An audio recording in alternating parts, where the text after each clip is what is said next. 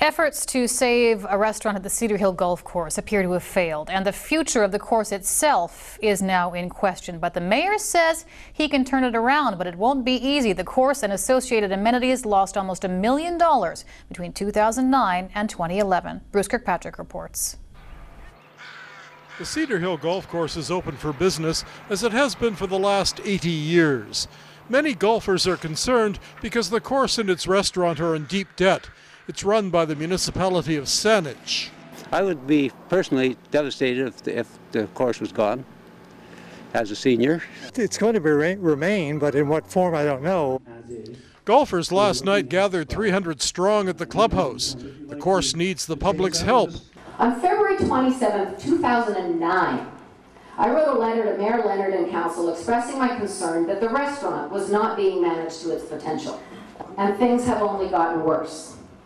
The restaurant is set to close February 18th with a smaller cafe on the ground floor to remain open.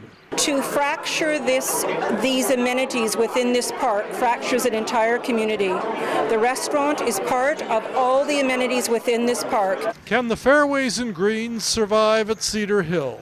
We're committed that it be an affordable golf course. We just simply want to reduce the gap between what we're getting for a round of golf and what it's costing us.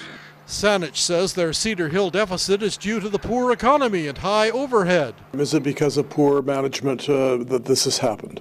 I think that's restaurants and golf courses are struggling throughout Greater Victoria, and in fact we're finding our colleagues across the country, particularly municipal courses, are having a difficult time. So I don't think that's fair. I think we deal with the problems at hand. The smaller Wandafuka course is surviving, and its director of Parks and Rec says there are so many opportunities these days, electronic games and many sports for people, that golf is suffering. And that's why golf courses have changed, and that's why they're not making money, is because there's nowhere near as many golfers as there used to be, and there's more golf courses. A survey of Saanich residents show 82% use Saanich recreational facilities, only 22% use the Cedar Hill Golf Course. The golf course has the lowest ranking of 58 municipal services, but it's vital to some. Leonard says closing the big Cedar Hill restaurant isn't political, it's business.